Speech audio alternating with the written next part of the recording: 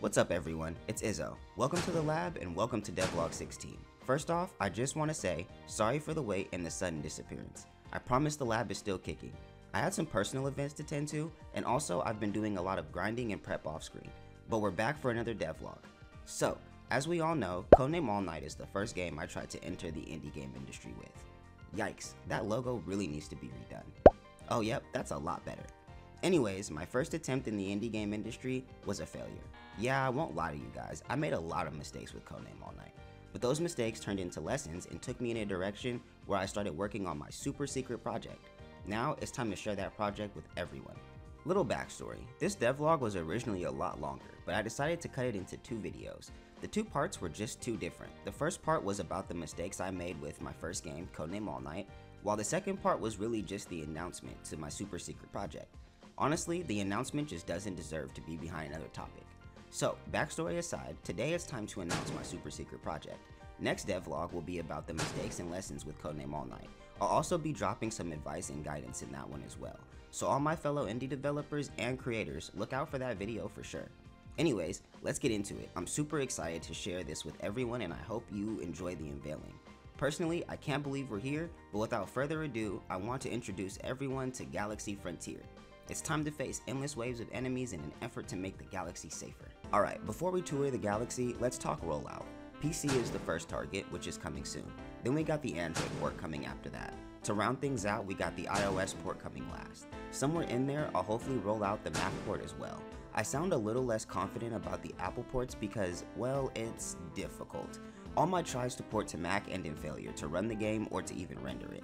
But not to worry, I will find a way around it. One more thing, this game is meant to be live, or whatever they call it when you have updates planned after release. There's a lot of ideas I didn't get to put in or play with because of, well, scope creep.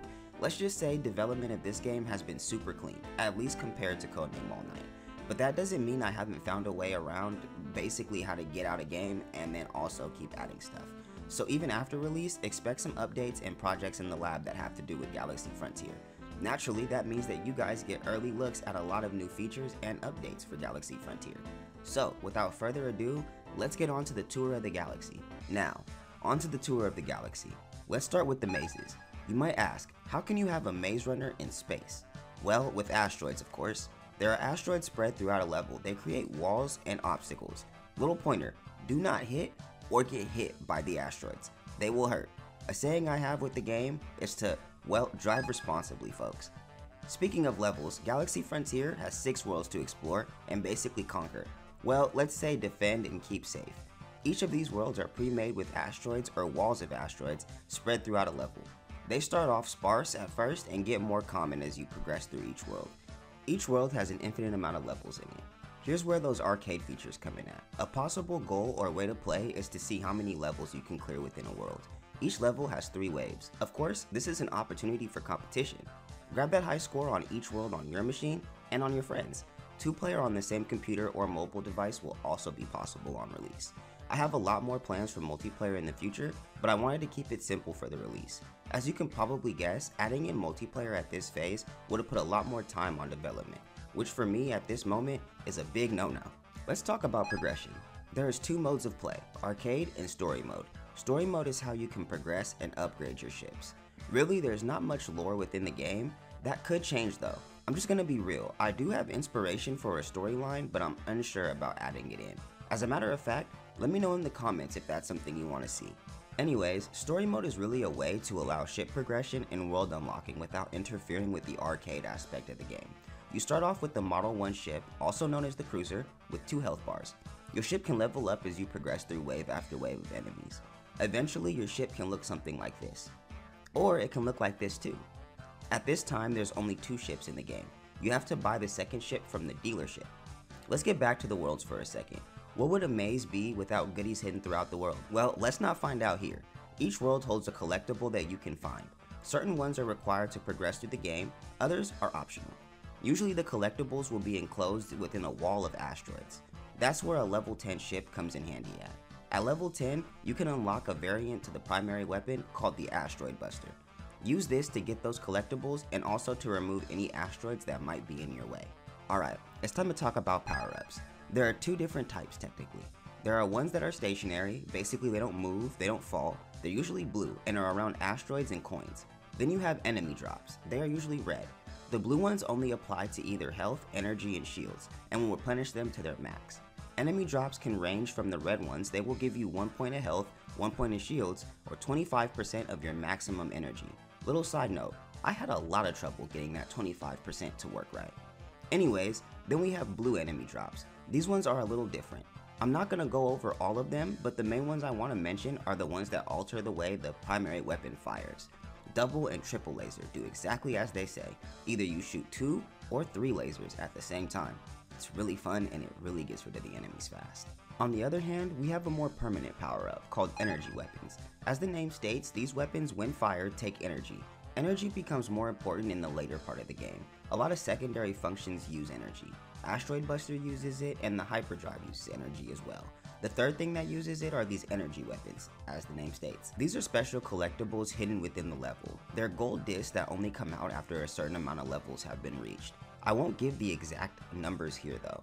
By the way, those gold discs are actually an Easter egg for the actual gold disc floating through space as we speak, to be picked up by some aliens. Basically, it introduces us as the human race. No, this isn't a joke or some conspiracy theory. See? Look. Anyways, let's see what's up with the first type of energy weapon, called the phase laser. As its name suggests, this laser goes through a ship and it can hit another. It has another feature though. If it hits the top of the screen, it bounces back off and reverses direction. Same thing happens when it hits the bottom of the screen. Alright, so now we got about like 2 ships and about 3 energy weapons. So a good question at this point would really be, how do you switch or access those ships and those other energy weapons? That's a good question. Very good question. Just like the movie and the abduction stories, there's a mothership. The difference being, it's your mothership. Once unlocked, this guy will follow you world to world and store your unused energy weapons and ships. You can interact with it to change your energy weapon. It also allows the switching of ships. Be careful though, later worlds require certain upgrades to the ship. You won't be able to switch ships if it's incompatible with the world. Man, it's a lot of the word ship that I'm using today. Money! Why the coins, you might ask? Well, first off, it's used to buy the second model ship. Second, there's a store ship that can be unlocked. This ship allows for the purchase of health, energy, and shield recharges. It also allows for the upgrade of your energy weapons. So you might want to get out there and get these coins. These upgrades only make the energy weapons better. Shields in your hyperdrive can also be upgraded there. The last function is to exchange asteroid chunks for money. When asteroids are destroyed, they break into 3 chunks. You don't have to avoid them. Matter of fact, do the opposite and collect them. The store ship will pay you for them. Well, here it is everyone, my super secret project, Galaxy Frontier. Compared to Codename All Night's concept of a 2D survival game, this is a much more simple concept to develop and bring to life. That was a huge takeaway from my first time developing with Codename All Night.